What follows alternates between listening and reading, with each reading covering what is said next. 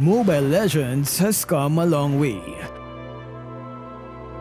From its humble beginnings in 2016 to become one of the most popular mobile games in the world.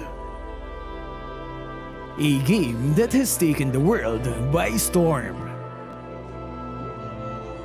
This is a tale 7 years in the making that has seen thousands of stars live and die because of a feeder.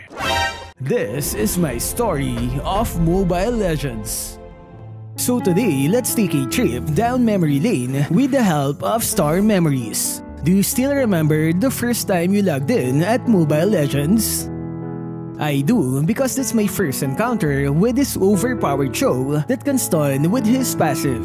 Everything was new and it made me want to try all of the heroes so that I'll know how to deal with them on the battlefield. Good old times. And it was this year when the first MSC tournament was held. Look at that, we still had the Lord and the Turtle spawning at the same time. Afterward came the first MPL Philippines and Team Aether Main took home the trophy. Who can forget this iconic team, right? And then later on, we had our first skin series, which is Saber. And it also led to the rise of their counterpart, Team Venom. Do you still remember this animation?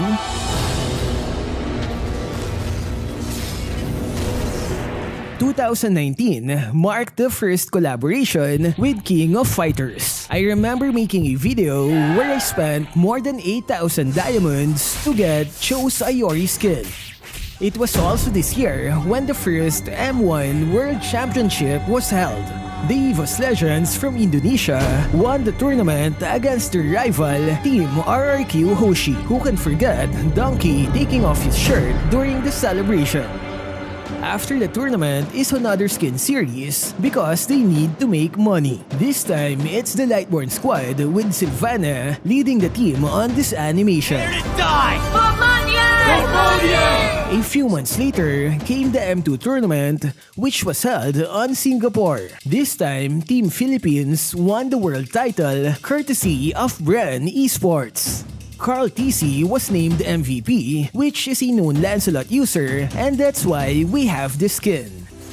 The next event is the 515 Stun series, and this one I can't forget because I received a Cho skateboard. I might not use it properly, but that's one item worth keeping. I also remembered how badly we fought each other in the popularity event just to get promo diamonds. It was also this year when the collaboration with Transformers started. Remember the parts that we used to collect?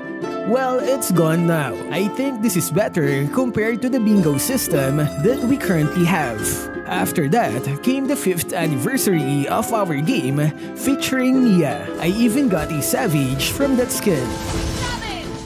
And then came the much-awaited M3 World Tournament. The Atlas International from the Philippines won it this time. I remember watching the games when Tank Jungler was not too dominating. Back then, we can see some YSS and Roger Core picks. Good old times, right? Now we move on to 2022, where we had a lot of collaborations. It started with Sanrio, featuring the skins of Angela, Chang'e, Florine, and Claude. But deep in our hearts, we only wanted one thing, and it's Balmond. Next is the Kung Fu Panda collaboration, where we got a free General Kai on the first 10 draw. There was also some backlash about Ling as Lord Shen, but it's all good now. And then we have Saint Seiya punching his way through the ML universe. He's followed by Neymar Jr. that also gave us a free skin.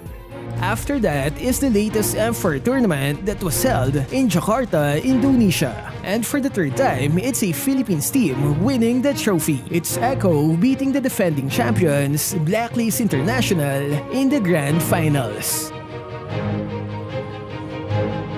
Man, Mobile Legends has been a crazy journey for me. From its crappy graphics at the beginning to becoming a cultural phenomenon in the Philippines. The game has become a popular way for friends and family to connect and bond over a shared interest. What makes it even better is the continuous update we get. The developers have shown commitment by providing players with the new features and content. Things are always changing in the Land of Dawn, and that's a good thing to prevent stale gameplay. Overall, the future of Mobile Legends looks bright as the game continues to evolve and adapt to changing trends and player needs. After playing for 6 years, I am still looking forward to lose and gain more stars for the coming years.